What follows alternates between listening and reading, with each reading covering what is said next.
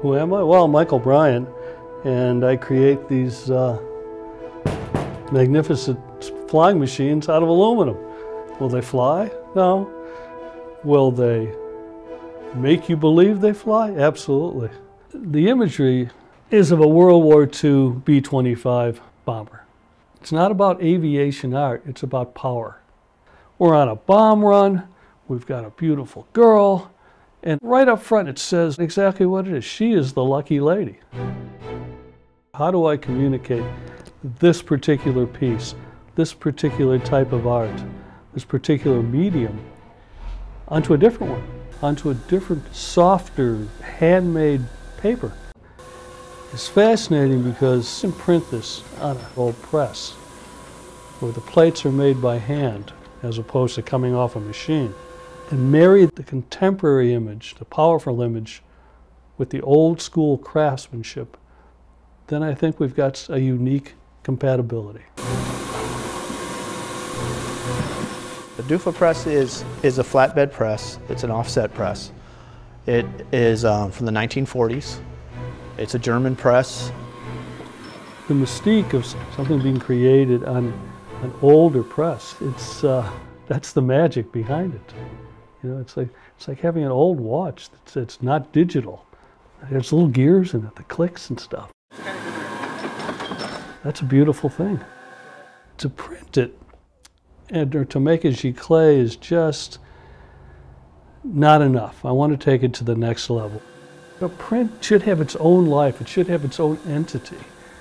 It should have its own soul, as opposed to just taking a photograph and copying it.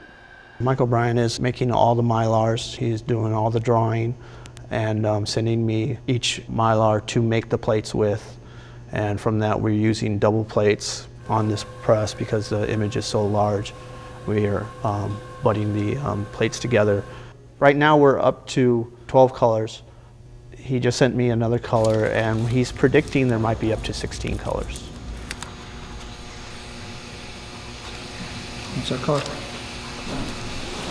And that's our dark flesh. It's a work in progress. You make a plate, you put it down, you go, what should the next plate be? Because you're layering color on top of color, you need to think ahead of time on how that color is going to look. You need to figure out what colors you need to add or to take away to catch the color that he wants. The printer is the artist behind the artist. There are certain decisions that he entrusts in you, and then certain things that you have to, confide in him and make sure that this is the direction we want to go. So that's right there on the edge. That's right there on the edge. Fingers are lined up. As far as that goes,